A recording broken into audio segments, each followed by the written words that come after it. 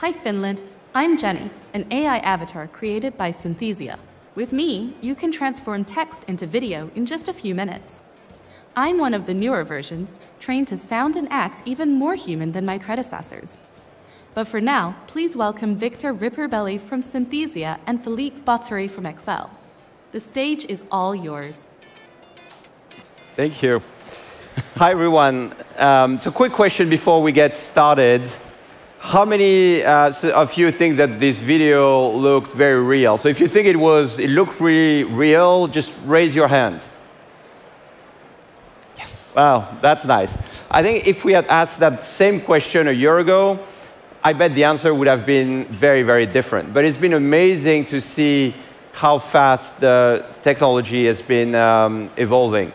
And I can't imagine even what you're going to see in a year from now, which is super exciting. So I'm Philippe Botteri. I'm a partner with the global venture firm Accel. I have the pleasure to be here today with Victor Riparbelli, the founder and CEO of Synthesia. So as you've seen, Synthesia is the leading text-to-video AI platform, recently achieved unicorn status. So very, very happy to be here with you, Victor. So just to get started, tell us a bit about your entrepreneurship journey and how you went from skateboarding and listening to punk rock music in Copenhagen to founding one of the leading AI company in London. Yeah, thanks for having me. Very exciting to be here. I think the short version is I think I grew up loving computers and always loving kind of counterculture and I guess more kind of fringe ideas have just always been more attractive to me. And maybe in my teenage years, that meant I was very interested in punk rock and skateboarding and that sort of stuff. And in my kind of later, more mature years, always had a very deep interest in the kind of fringes of technology to some extent. And so the way that Synthesia kind of came about was I had been involved in startups, doing some few projects myself, and really figured out that I wanted to build a company. But most of what I had been building up until then had been much more traditional SaaS, business process, bookkeeping tools, which was, of course, exciting, but I've always had this deep interest in science fiction and kind of emerging technologies, and I wanted to combine those two things together. So I moved to London, and I spent a year working on virtual reality, augmented reality, which I was very captivated by back in 2016, and still am today, but I realized back then that probably wasn't the market I wanted to go after. But through my work there, I met my today co-founder, Professor Matthias Niesner, who's a professor at Stanford at the time, and he'd done this sort of seminal paper in the space that the technology we operate in now, a paper called Face to Face, which really was the first time the world saw video frames generated by a neural network that looked more or less photorealistic. And when I saw this technology, I just felt like I saw magic. I immediately could start imagining, how this would change everything we know about media production, and it kind of anchored this thesis that Synthesia is very much built on, right? That in 10 years, you're going to be able to make a Hollywood film from your bedroom without needing any cameras, microphones, actors, or studios. You'll only need your imagination, right? And this was back in 2016, so now we're 3 years out for that vision, and I actually think that's gonna more or less play out. We're getting pretty close with most of the technologies. They just need to be joined together. So it's been a very exciting time, but I think for me, I love these kind of weird ideas. And back in 2016, when we tried to raise venture capital for this idea, it was definitely very fringe. It was really hard. But obviously, especially the last 12 months, it's been very different. I think the world has now kind of seen and been captivated by the amazing power that AI kind of promises to give us all. Nice. And so as you mentioned, I mean, a lot of people would say, well, this is kind of text to video, so it's a much more effective way to actually produce video, which, of course, it's true, but that is not really your vision. I think when you look at Synthesia, you can say, well, actually, any text now can become a video, and then the mission of the company becomes not how you make video, but how any text can now become a video. So therefore, the amount of video kind of is exploding, and the reason for that is because video are a lot more effective at making people absorb content, and they're a lot more engaging. I mean, just to give you a quick example. So Accel launched every year in October a report called the Euroscape, which is kind of a state of the cloud in Europe. And so a few days before the release, I did one post on LinkedIn, which was just text. And I had 2,000 impressions. 4 days later, I do the same post with using my Synthesia avatar. And I have 20,000 impressions. So like 10 times ROI on similar content. So was it your vision from the start to say, well, actually any PDF document, any PowerPoint presentation is going to become a video in the future? Or is that something that you kind of evolve with the technology? I would say, I think the clarity around that mission is definitely something that has evolved over time. I think in some ways we did what you're supposed to not do, which is we started with a technology that we were very excited about, and then we tried to figure out which problems can we actually solve with this technology, right? When you're building these kind of deep tech companies like Synthesia, where you're doing fundamental science to advance this, you kind of have to think about how do you sequence your way to the end goal, right? So the end goal, from a technical perspective, would be that our systems are so powerful you can make that Hollywood film. But back in 2016, that was very clearly unrealistic that we could build a product around it. So we went on this journey to figure out at the sort of current maturity stage of that technology, what could we turn into a product, what could we sell? And the first thing we tried to do was actually to sell technology to people who are already making lots of video content, right? So marketing agencies, video production studios, even film studios we were kind of trying to work with.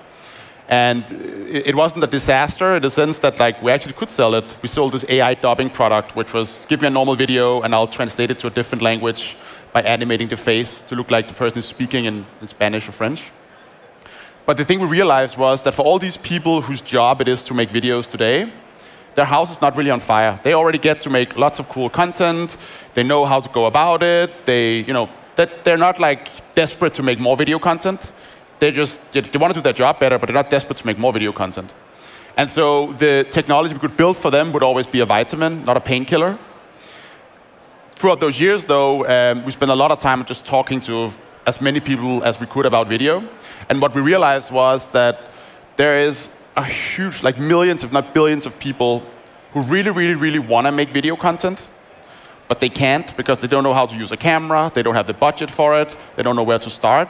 And so they're stuck with making essentially text content, right? So PowerPoints, PDFs, emails, etc.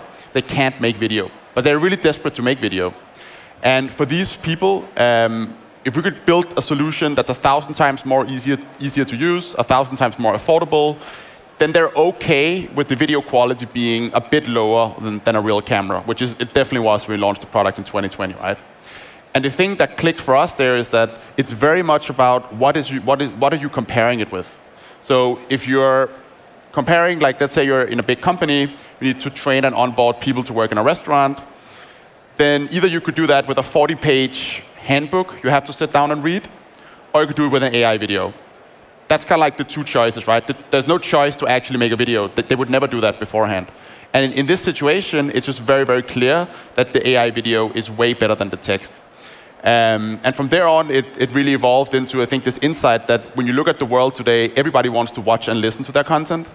Most people, in their private lives at least, listen to podcasts, they watch YouTube videos, TikTok, whatever, more than they read. And that's a trend that's only going in one direction. So that led us on to this idea, this thesis, right, that really what we are doing here is we're helping people who usually would only be able to write to make videos. And that the world in 5-10 years, I think we're probably still going to be texting, but I think for most like content we consume, I think that's going to be video and audio, and that's kind of like the platform that we're building. And was it clear to you from the beginning that, because if you look at a lot of AI startups, they started with a consumer or prosumer product, which is kind of self-serve, everybody can use it, a lot of hacks, etc., funny things, going around on TikTok, YouTube, etc. But your focus was kind of enterprise, right? So was it clear from you for the beginning that you say, well, I want something that's driving real ROI for enterprise customer versus, and why do you choose that path versus, oh, let's have a broader platform, no or very limited moderation and let it go viral? Well, I think as a founding team, I think we always wanted to build a business, not a vehicle to raise VC money and hope it's going to pan out in 10 years' time. And so we always went weird towards this path of like, what can we do for people that creates sustainable long-term business value, not just cool demos, right?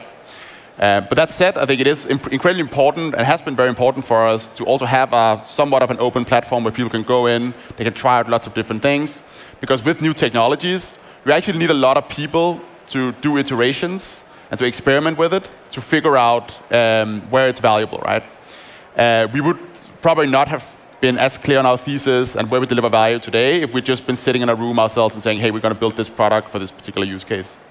So that's how we go about it. And I mean, it's a bit trite to say, but I think especially in the last 2 years, where obviously the funding market has changed significantly, the macro has changed significantly, it is now more important than ever to build products that real users like, because it gives them real utility and help them do their job better, right? Not just a cool, a wow kind of aha moment.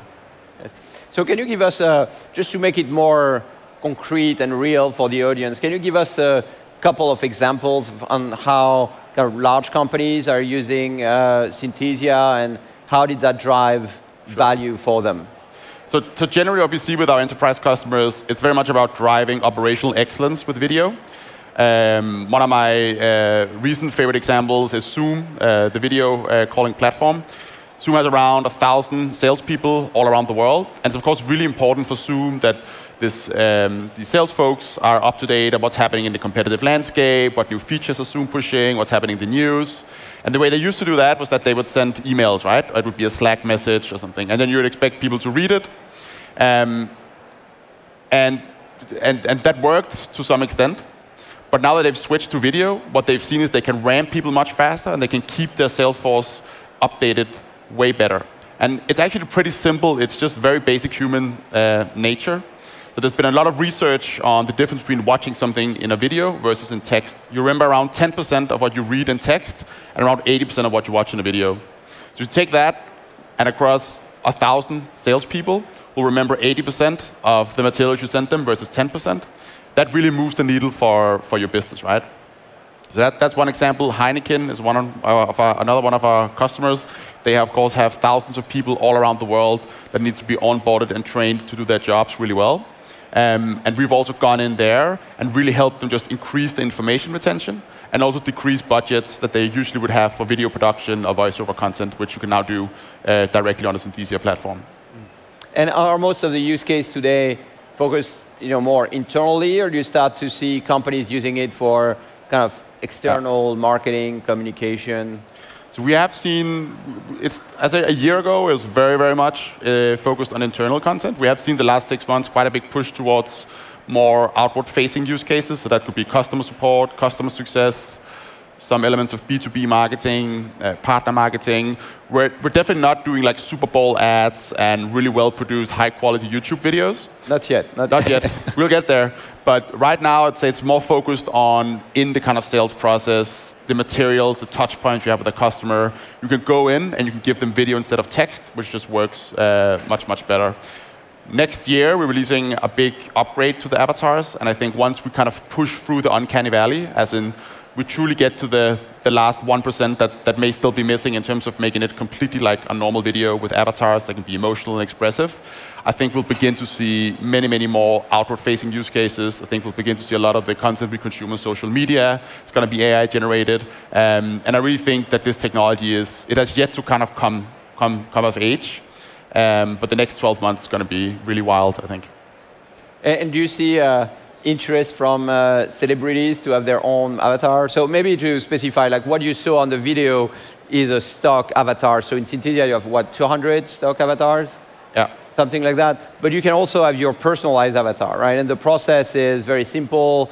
You go in a studio, you do a, 20-minute video, and then you can see yourself speaking, which is quite an interesting experience. So do you see a lot of interest for like personal avatar going either on the business side, celebrity side, creator side?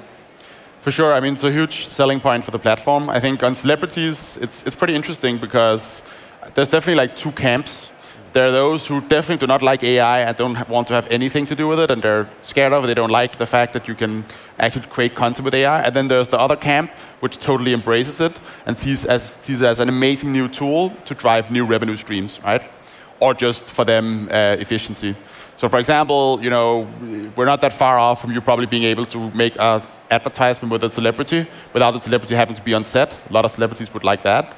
What I think is more interesting is that you can begin as a celebrity to use your likeness in different ways. So we work with one really big celebrity who owns a hotel chain in China.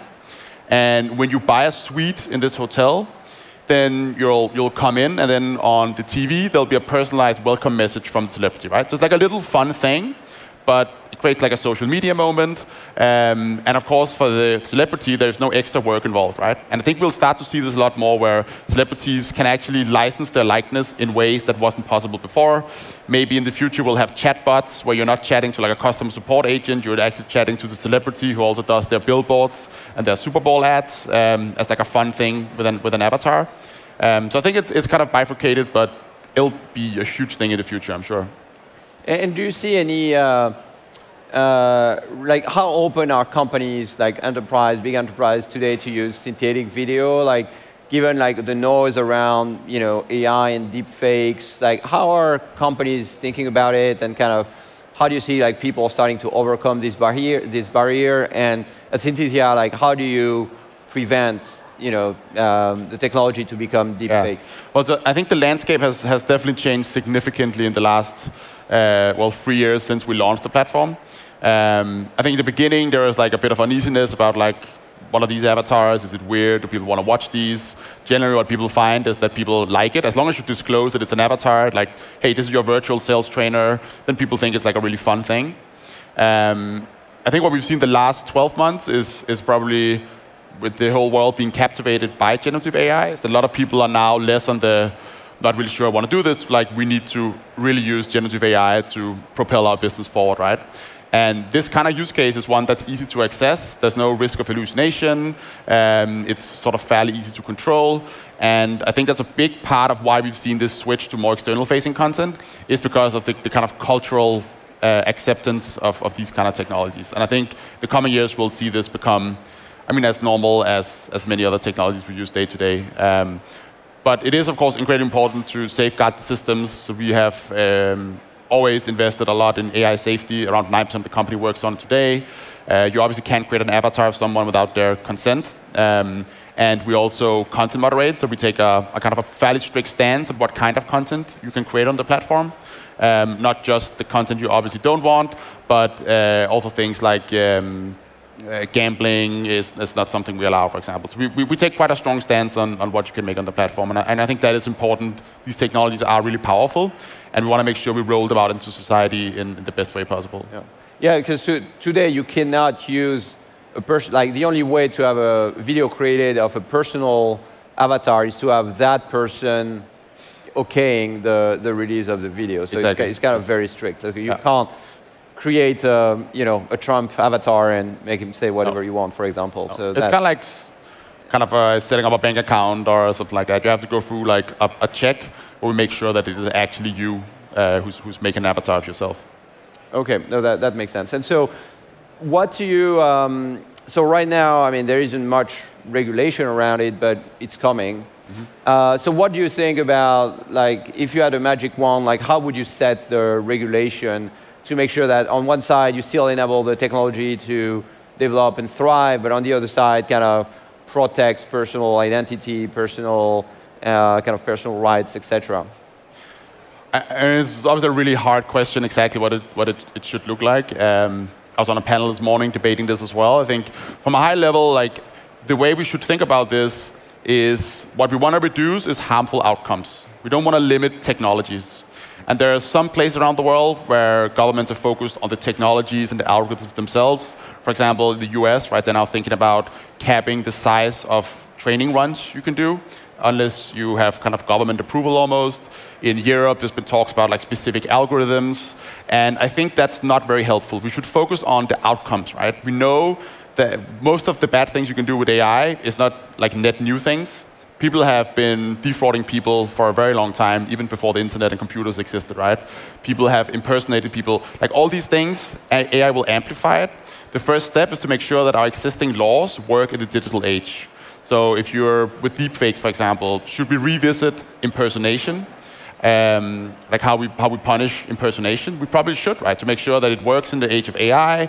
Maybe we want to be more punitive if you're using AI-generated tools than if you're just pretending to be someone on email. And there's still work to do there for sure. So I'm very pro-regulation. I think we should have safeguards in place, but we should focus on the outcomes of the technology. We shouldn't be overly focused on what size of model you're training, what specific algorithm that you're using, because it's also just not going to stand the test of time. What today may be a huge model run to create a very powerful model, in a year's time, it's probably you're going to be able to do that with 100 of the compute and 100 of the data set. So I really think we should focus on the outcomes, not the technologies themselves. And do you think, in particular in the EU, that the technology regulation is going into the right direction right now, or? Not really. I think unfortunately, I don't think Europe or the EU has a great history of creating a great regulatory landscape for startups to thrive in, and I'm a little bit worried about the current direction. But there's been a great pushback from industry and academics, so I'm hopeful to see that the next 3 to 6 months we'll come to some fruitful discussions and get to a framework that both puts the right guardrails around it, but also doesn't stifle innovation, so we can compete with the US here from Europe. Yeah, no, fingers crossed. Hope so. So we have about 5 minutes left, and so I'd love to talk about, finish with kind of the future of where this is going. I mean, it's been, as I mentioned at the beginning of the panel, it's been so impressive to see where the technology was 2 years ago when you were watching it and you say, well, it's funny. It's a bit of bubblehead, and it's like, animated and speaking. And today you're like, wow, is this real or is this synthetic? So tell us a bit about how is the technology evolving? Like right now, you spent a lot of time in the recent months working on the face, the eye movement, the wrinkle movement, the smile. Now you start to have some upper body movements. So how fast do you think the technology is going to evolve? Like where do you think you're going to be in a year from now? And how far are we from having avatars that are full-bodied, being able to move more freely on a stage? Yeah. I think the next 12 months is going to be absolutely wild, not just for Synthesia, but for any AI company. Like the progress we're seeing right now is just absolutely immense. For us, the first thing we're focusing on, which is going to be early next year, is going to get a next generation of avatars out where they begin to have emotions and expressiveness. And what that means is that you as a user, when you put in a script, the avatar understands that script and performs accordingly. So let's say you put in a very sad script. The avatar will look sad, it will sound sad, it will probably talk a little bit slower. If you put in a script of an avatar selling you a used car, it'll be a lot more upbeat, a lot more energy in the voice, which is kind of like what a human would do, right? If you gave a human actor a script, they would not perform everything in the same tone of voice and the same prosody and so on and so forth. And this is going to be a huge, I think, platform shift in how we think of these avatars. And then later in the year, it's going to be about taking the avatars into rooms, so not having them just look at the camera. They need to be able to sit like we're doing right now. They need to be able to pick up objects.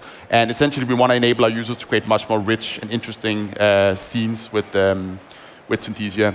The big breakthrough, and the reason I think that next year is going to be really wild, is of course large models, which is not a new idea, but we've really seen the power of that in the last 12 to 18 months. ChatGPT, of course, the most obvious example, where OpenAI trained these incredibly large text models and demonstrated just how powerful these and intelligent, in some sense at least, these models can be.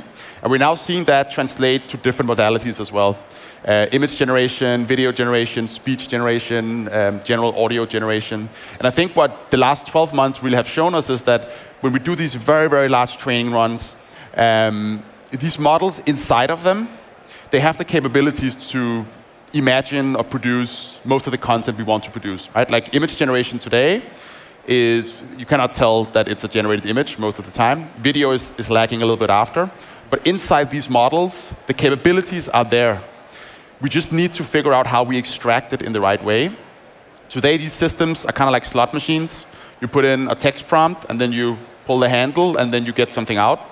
And it'll look photorealistic, but it's very difficult to control it. And that's OK if you're like a hobbyist and you're OK with doing 35 prompts to get to the image that you want. But what we really want these systems to be, right, is we want them to be super controllable in a way where you can create consistent characters. You can instruct the model to do exactly what you want it to do. And I think this next year is going to be about taking these powerful models with amazing capabilities, putting control structures around it, and making sure that you as a user can generate exactly the image you want, exactly the video you want, and exactly the speech you want. And while that's still a hard problem, I think the harder part of that problem has been demonstrated can be solved by these large models, and that is actually rendering or imagining this content at incredibly high fidelity. So I think we'll see a lot of really, really magical, amazing technologies in the next 12 months. Nice.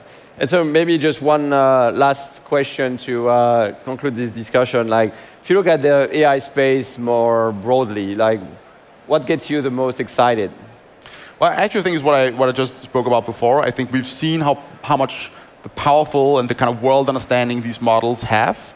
Now it's about taming that and shaping it into products that are really useful for everyone. And I think that's going to just go across from text modalities to image and speech and audio. And I think by the end of next year, the way we think about content creation, if it hasn't already been upended this year, I think the next 12 months, if anything, is going to be even more advancements. And what we're going to see is that these tools and technologies begin to start to replace workflows that people have today.